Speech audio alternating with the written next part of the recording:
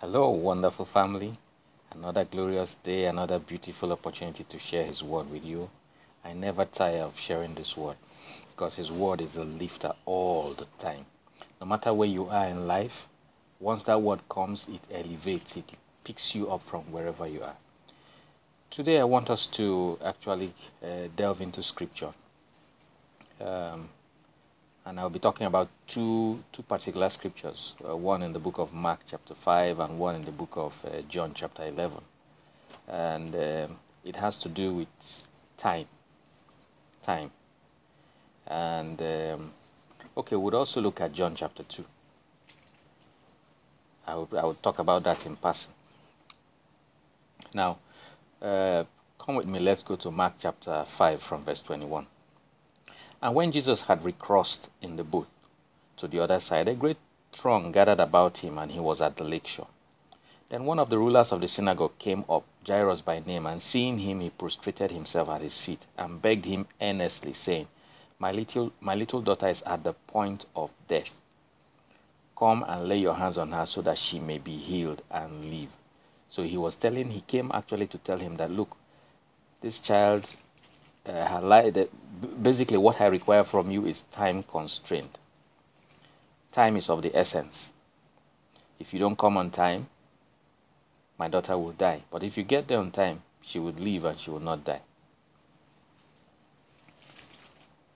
And Jesus went with him, and a great crowd kept following him and pressed him from all sides so as almost to suffocate him. So situations and circumstances mitigated Jesus going, quote and unquote, on time.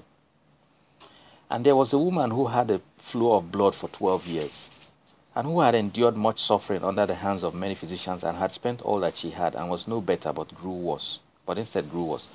She had heard the reports concerning Jesus, and she came up behind him in the throng and touched his garment. For she kept saying, If I only touch his garments, I shall be restored to health. And immediately her flow of blood was dried up at the source, and suddenly she felt in her body that she was healed of her distressing ailment. And Jesus, recognizing in himself that the power proceeding from him had gone forth, turned around immediately in the crowd and said, Who touched my clothes? And the disciples kept saying to him, You see the crowd pressing hard around you from all sides, and you asked, Who touched me? Still she kept looking around to see her who had done it.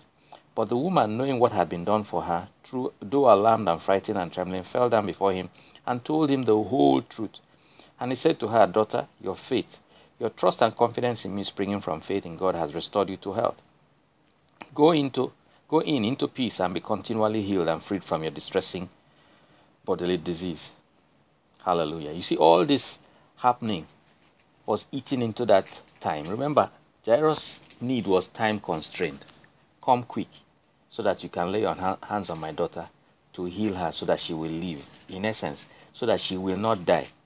If you don't come on time, she will die. Please come on time. Time is not on my side. Come. And there were two main obstacles. First of all, the crowd, and then this woman with the issue of blood. And Jesus did not turn away the crowd, neither did he turn away the woman with the issue of blood. Hallelujah. Now, verse 35. While he was still speaking, there came some from the ruler's house, who said to Jairus, Your daughter has died. Why bother and distress the teacher any further? So the aim of the enemy, who was working in the time zone, was to make sure time passed, and for that thing which Jairus was trying to prevent from happening to happen. In essence, run down the clock so that it looks as if everything is too late. You get what I'm saying? Have you been in that kind of a situation where time seems to have run out? Oh, if only God had come through for me before now. Only if he could have come before now. I know he can do all things. So if he came before now, this would have been like this, or this wouldn't have been like this. This was the same place that Jairus found himself. While he was still speaking, there came some.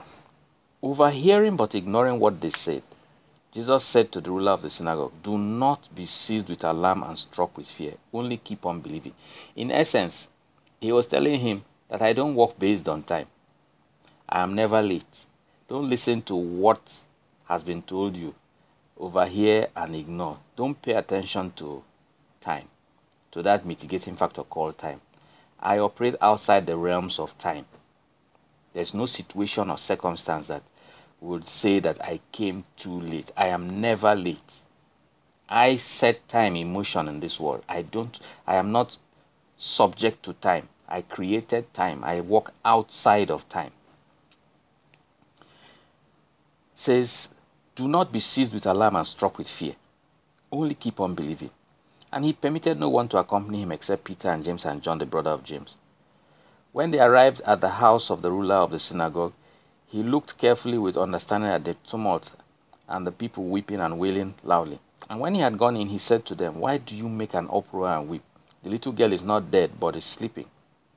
He was saying again, I don't work based on time. What you are seeing in this physical realm, yes, it is so in your eyes. But as far as I'm concerned, I've come here. I am never late. And this child, as far as I'm concerned, is not dead. She's sleeping. And they laughed and jeered at him. But he put them all out. And taking the child's father and mother and those who were with him, he went in where the little girl was lying.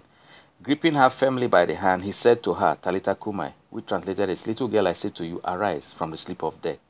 And instantly the girl got up and started walking around, for she was 12 years old, and they were utterly astonished and overcome with amazement. And he strictly commanded and warned them that no one should know this, and he expressly told them to give her something to eat.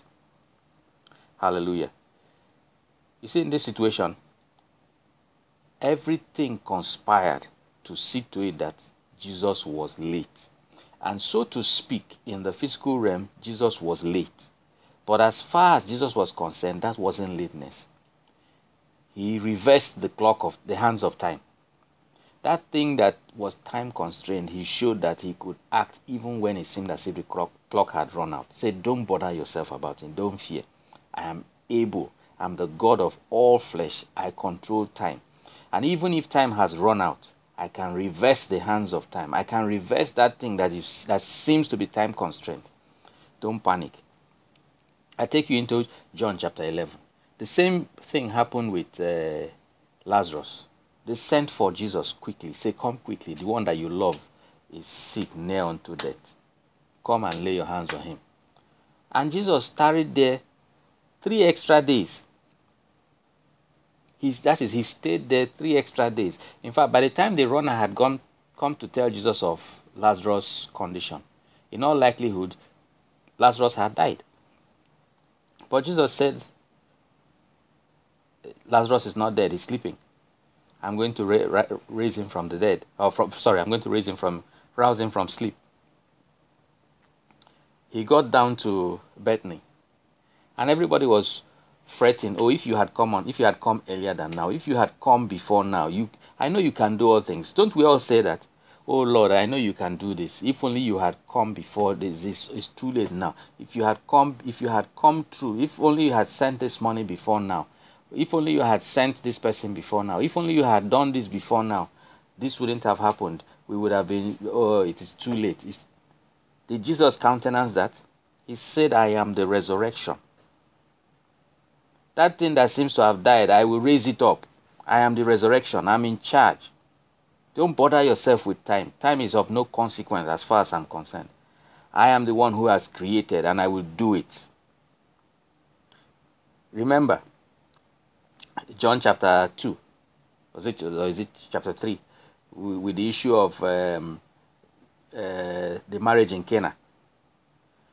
When Mother Mary came to Jesus, said they've run out of wine, and he said, what have I to do with thee, woman? My time is not yet come. So that he was time constrained, but even though his time had not come, as far as Mary had placed a demand of faith, time had to stand still. He respected the pool of faith, the pool of faith, and turned water into wine, even though his time to perform miracles had not yet come. There is nothing like it is too late, or time has run out, or it is out of time. Your faith will pull it through. Your faith in God will pull it through. Don't give up. Don't shake, don't fear. God bless you. Hallelujah.